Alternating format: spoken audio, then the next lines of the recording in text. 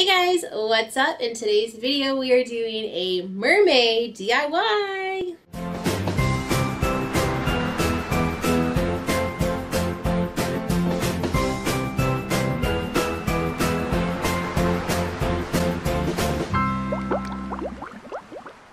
Hey guys, what's up? If you're new, my name is Brittany. Like I said, today's video we are celebrating Mer-May again. If you don't know what Mer-May is, it is an awesome collaboration that was put together by Pauline over at Massive Mermaid.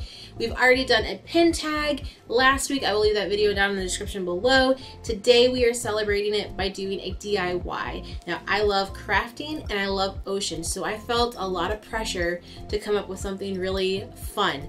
But I also was making a challenge for myself. So if you don't know, I do a couple DIYs. Well, I do a lot of DIYs, but I've done a couple videos of showing some of my DIYs. So I will leave that playlist down in the description also if you want to check that out. So as you can imagine, I have loads of unfinished projects. I have tons of just stuff to make things with, or that is left over, some things I've already made or whatever. So I kind of also, this isn't part of like the video or the collab, but I kind of wanted to make a challenge on myself to make something out of stuff that I already have at the house.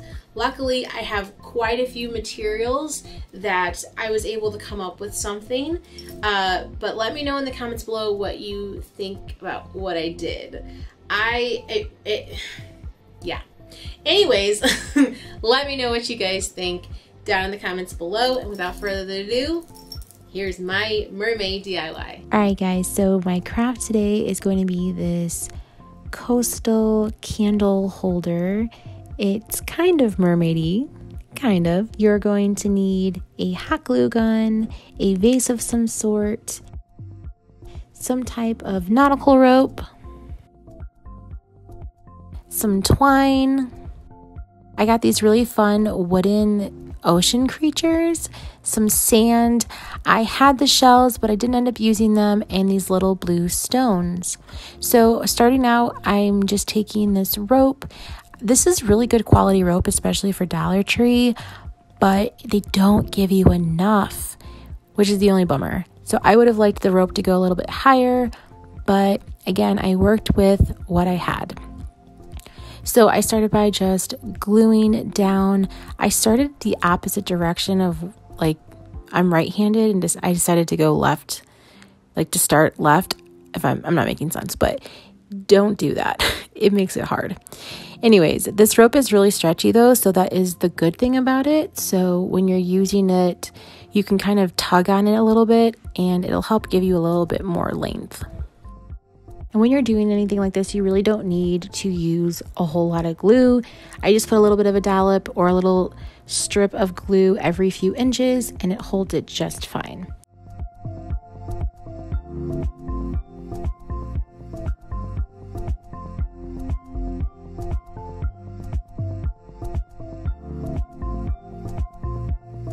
So once you complete it, it's going to look something like this. Again, I wish it went up a little bit more, but once I put the candle in, it was fine. So I took my little wooden creatures. I wish they had a mermaid. They didn't. So I just used this little seashell, and I decided to paint it white with my white chalk paint. While that was drying, I took my little blue gems. Now, I would have liked to have used these in a better way, but it is what it is. I used this for several reasons. One, I wanted it to be a weight on, or in the vase, I should say. And then I also wanted it to have some kind of a layer, so I wouldn't have to put in more sand, because it would have just been wasteful to do so. So I poured a little bit of the sand in there and slowly slid the candle in. Lots of sand smoke comes up, so be careful if you're doing this. And then I just took my twine and I measured it out how long it needed to be. And then I glued my little shell on there.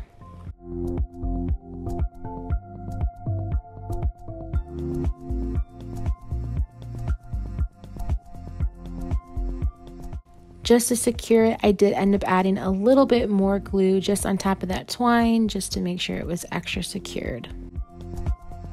While that was drying, so I do a horrible job at showing this, but I was trying to pour a little bit more sand on the sides of the candle because I wanted the candle to stay there, but I wanted there to still be more sand on the side, as you can see.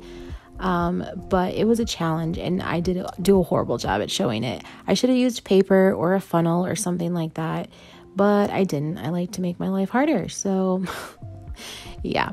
But I did this because I wanted it to look like the candle was a little bit deeper in the sand than what it really was.